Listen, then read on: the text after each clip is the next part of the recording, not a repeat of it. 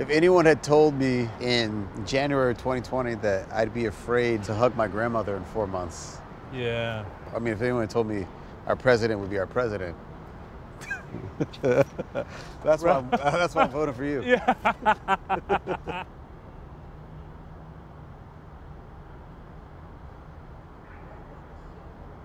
You know, we're standing here at this rock. Do you remember the first time you saw it?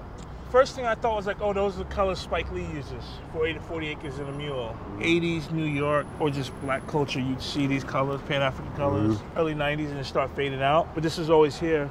Definitely as a teenager, I was like, oh, this is the Marcus Garvey flag on the rock. And this is about Africa, black people, African Americans, blood that's been shed in our land that we came from. In the 70s, a couple women in the community fought with the city to have it painted this color. They won, and last week, I realized this thing been in my head subconsciously ever since I left here. My ghost's still around here, you know what I mean? It's like the rock was a living thing, but then it like varied based on what was going on around here. Bad stuff would happen around here, and it's like, well, this rock don't mean nothing, because we obviously don't feel good about ourselves. You know, one of the reasons I got dreads is my barber, Raheem, he used to cut at Harry's shop, which is on this side of the street, and he finally worked really hard and got his own shop. They tried to rob him, and he wasn't having it. And he fought back, and then they shot him, and he died. So probably cut my hair since I was 10, and he was probably the first black business in his neighborhood. And then it was just like too traumatic to get a book haircut. Could not think about Raheem. Wow. It might even seem novel. I'm gonna do my best to get a pair of those sneakers up there on the power lines. You pay homage to a lot of people in your existence. Yes, I do, yeah. Someone told me you curate your pain. You art direct your pain. And through my travels around the world and all the work I've done, I think the most meaningful thing I've ever done is about here. You know what I mean? This place, you know what I mean? The beauty, I think, about black culture and the black experience is they've never been able to buy it. You can get a little piece of it, but the essence of it is priceless. You can't algorithm Kara Walker, Clive Stubblefield, you know, James Brown. I mean, we could go on and on. You could maybe take a picture and put it on a mood board. Yeah.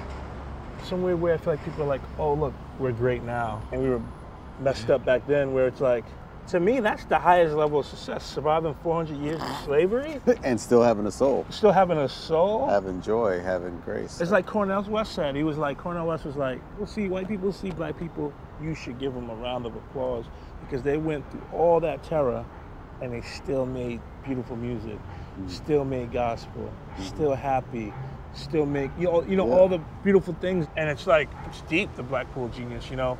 And the parts that get celebrated are the parts that can be commodified directly, like, you know, athletes, entertainment, music, but the list is like on and on. And part of the thing I do, Denim Tears, is kind of about making black people feel great about themselves.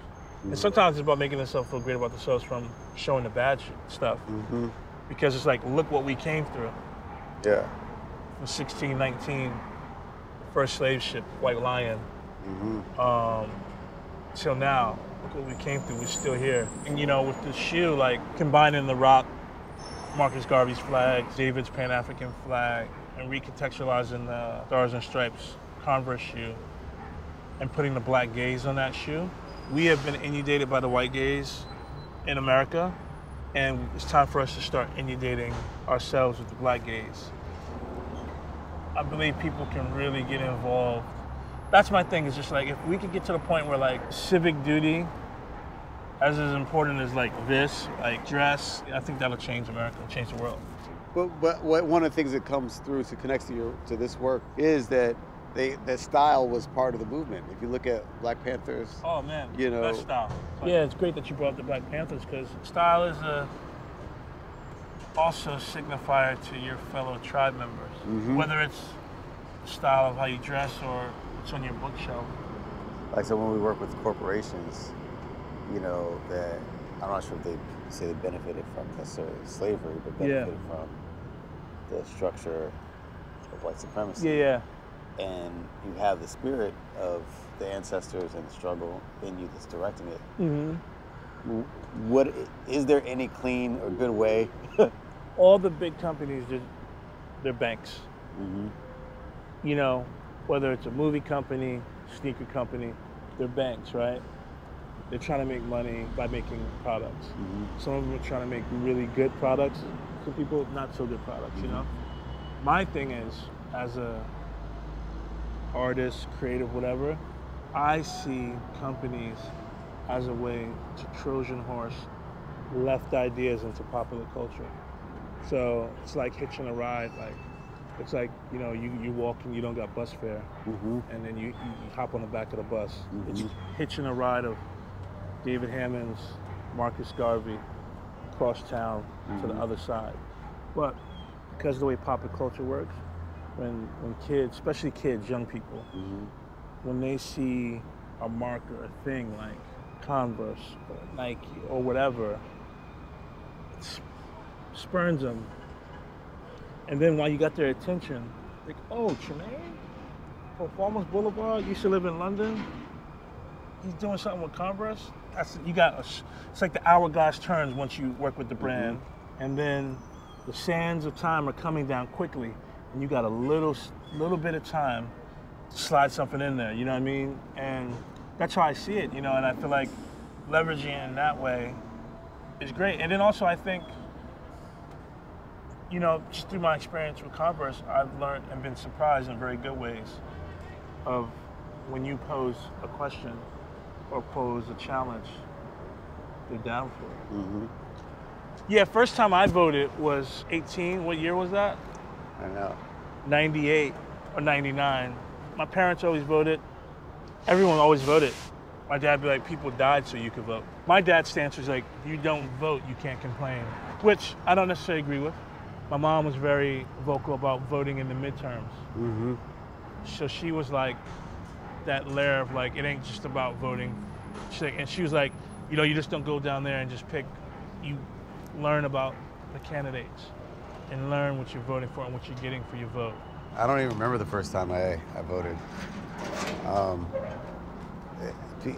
It's because I think I turned 18 and it was not a presidential election year. So I think my first vote would have been for mayor. Wow. Yeah. I've also come to recognize that there's a finite game in the way that we talk about this the like, you vote blue, you vote red. Yeah. You know, as if those are the only colors that exist. Yes, yeah. How do we even liberate the politicians from having to perform a very narrow perspective so that we can, you know, move into a reality and deal with the present, you know, rather than dealing with constantly the frameworks of the past. Both parties will support each candidate or whoever to the death just because it's the same. It's like literally just like gangs. It's like, where's the gray area party? Right. Well, I mean, that's us. So actually, I'm going to encourage you to run for office someday. Yeah, no doubt. I think, you know, I'll apply the same logic I think about why so many, you know, black people excel in American sports. It's because more of them try. Wow. You know why there's not a lot of creativity in the political landscape? Because not a lot of us try. The infinite game is about not being stuck by the confines, but instead being willing, able, and courageous enough to change the rules in order to improve the state of play. The way in which we're still paying the price of the brutality of black people asking for basic rights and try to provide for their community. You know, we think about mass incarceration, the war on drugs, you know, being a direct result of the fear of free, happy black communities. We all suffered under the tyranny of like NYPD, you know, whether you were involved in crime or not.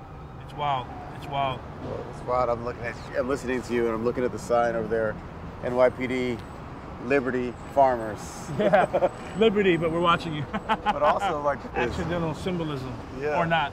Yeah, exactly. This goes back to voting. That, you know, I'd rather than like trying to figure out if I should believe the hype, I'd rather figure out how we can be the hype. You know, and the hype is that this rock is just the beginning. So I'm just thinking, what can I leave ingrained in someone's subconscious to come back and bring knowledge to the community that and hope they get to a point where there are no more Tremaines leaving the community. That we could just stay here, live here, and prosper here. You know, maybe we're 50 years away from it, maybe we're 30, Maybe we're two. Maybe, yeah, exactly. Yeah, yeah. I mean,